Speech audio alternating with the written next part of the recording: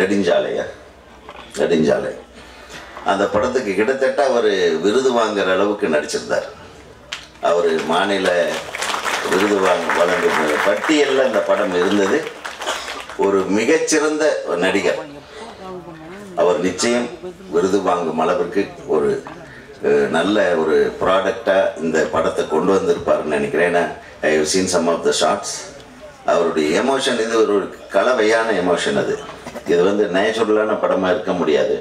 கொஞ்சம் அநேச்சுரலாக இருக்கும், கொஞ்சம் சர்ரியலிஸ்டிக்காக இருக்கும், கொஞ்சம் ஃபியூச்சரிஸ்டிக்கு தாட்ஸ் ஐடியா இருக்கும்போது நம்ம யதார்த்தமான விஷயத்தை நம்ம பிரதிபலிக்க முடியாது. அது எப்படி பண்ணியிருக்காருன்னு முழு படத்தையும் பார்க்கும்போது ஒரு டிஃப்ரெண்ட்டான ஒரு அவுட்புட்டை தம்பி கொடுத்துருப்பாருன்றதை நான் வந்து நிச்சயமாக உணர்றேன். அவருடைய reactions are very very very fantastic. So we have to give a very big. இது ஒவ்வொரு தடவையும் நம்ம கை தட்டுங்க சொன்னால் தான் தட்டுவீங்கன்றது எனக்கு தெரிஞ்சு போச்சு. எல்லோரும் ஒவ்வொருத்தரும் பேசும்போது கை தட்டுங்கன்னு சொன்னால் தான் நீங்களும் கை தட்டுவீங்க. அதனால் நான் கேட்க போகிறதில்ல. நீங்கள் தட்டுனா தட்டுங்க, விட்டா விட்டுருங்க. ஆக மொத்தம் இந்த படம் நிச்சயம் ஒரு வெற்றி படமாக அமைய போகிறது. அப்பா சொல்லாமல் தட்டிட்டாங்க.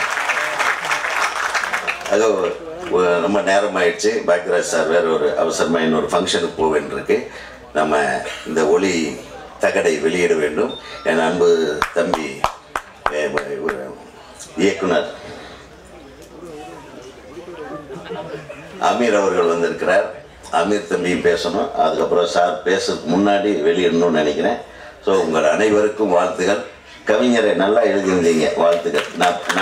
நான் சொல்லணும்னு ஆசைப்பட்டது. அப்புறம் ஒளிப்பதிவாளர் அவர் நல்லா தான் பண்ணியிருக்காரு, அதில் ஒன்றும் பிரச்சனை இல்லை. All the best for every one. அனைவருக்கும் இறைவன் புறத்திலிருந்து சாந்தியும் சமாதானம் உண்டாகட்டும். பொதுவாக எனக்கு வந்து கேட்டு பெறக்கூடாத விஷயங்கள் 3 வச்சுருக்கேன் நான் என்னுடைய வாழ்க்கையில். அதில் ஒன்றை வந்து தவிர்க்க முடியாது.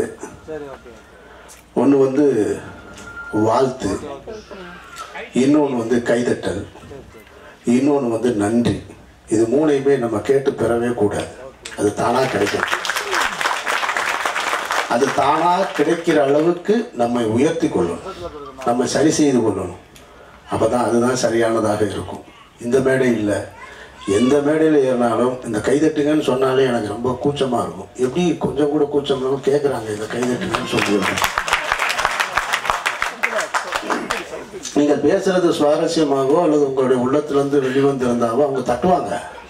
அவங்கள அப்படி நினைக்காதீங்க. அந்த ஆடியன்ஸ் எல்லாம் எப்போவுமே அப்படி நினைக்காதீங்க.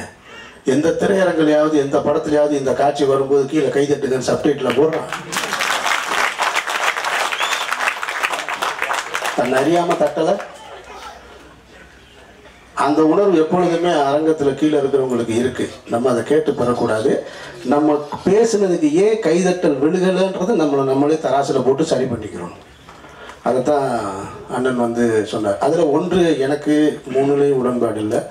ஒன்று வந்து பெரும்பான்மையானவர்களுக்கு உடன்பாடு தான். அது வாழ்த்து, பெரியவங்கக்கிட்ட வாழ்த்து வாங்குறது. அது நம்ம வாங்கலாம், தப்பு ஒன்றும் கிடையாதுன்னு நினைக்கிறேன் நான். அந்த வாழ்த்து கூட நாங்கள் யாருக்கிட்டையும் வாங்குறது பழக்கம் இல்லை எனக்கு சின்ன வயசுலேருந்து. அதைத்தான் அண்ணன் ஆர் உதயகுமார் அண்ணன் தொடர்ச்சியாக சொல்லிக்கிட்டே இருக்கார். என்னப்பா ரொம்ப நேரம் ஒருத்தர் பேசிக்கிட்டே இருக்கீங்களே, ஒருத்தர் மாற்றி வாழ்த்து சொல்லிக்கிட்டே இருக்கீங்க, நீங்கள் அவரை பெருமையாக பேசுகிறீங்கன்னு. அவங்களுக்கு தெரியாது பாவம். இப்போ எங்களை மாதிரியான கொஞ்சம் சினிமாவில் முன்னால் சீனியராக வந்தவங்களுக்கு தான் தெரியும். நீங்கள் பேசுன எதுவுமே வராது பத்திரிக்கையில். நீங்கள் பேசுன எதுவுமே வராது. ஒன்று இங்கே மெட்டீரியல் யார் கொடுத்துருக்கணும்னா பாக்யராஜ் சார் கொடுத்துட்டு போயிருக்கணும், இல்லைன்னா ஆர் உதயகுமார் சார் கொடுக்கணும். இருக்கிற கடைசி பால் என்னுடைய பால் தான், நான் தான் கொடுக்கணும் போகிறேன். அதுதான் வரும். அதனால் இது எதுவுமே வராது. ஆனால் நான் என்ன நினைக்கிறேன் அப்படின்னு சொன்னால்,